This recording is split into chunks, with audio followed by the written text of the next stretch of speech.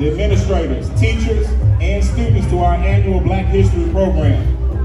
All of our performing arts groups, including the band, choir, and orchestra, have collaborated to bring you an awesome program filled with cultural experiences.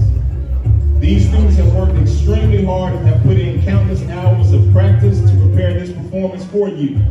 Students, please make sure you pay attention during the show because you will have an opportunity to win prizes if you can correctly answer our Black History trivia questions.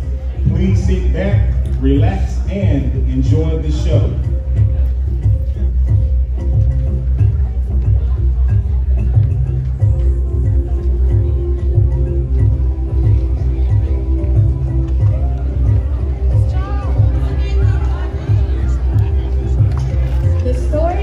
Heritage starts in the motherland, Africa.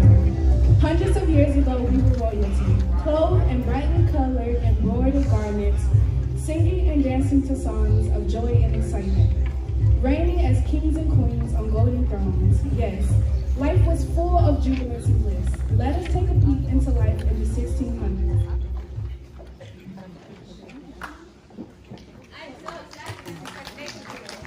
I can't believe Christy I was trying to go to the pair of pants. Let's go, please. Now this is a celebration.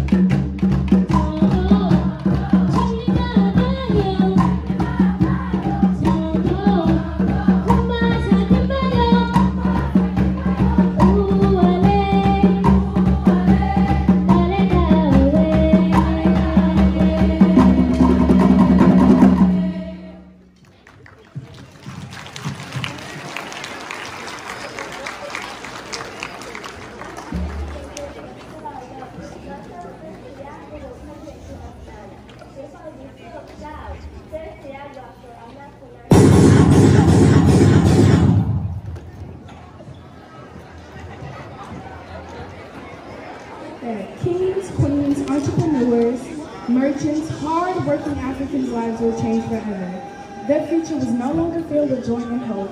Their identities as proud African people were taken away and they were shipped to America like cattle. They were treated worse than animals. The slave ships were overcrowded and our people were abused. The sight was terrible. One man who worked as a slave ship captain knew the sight well. He grew to hate the slaving business and wrote a song we still sing today.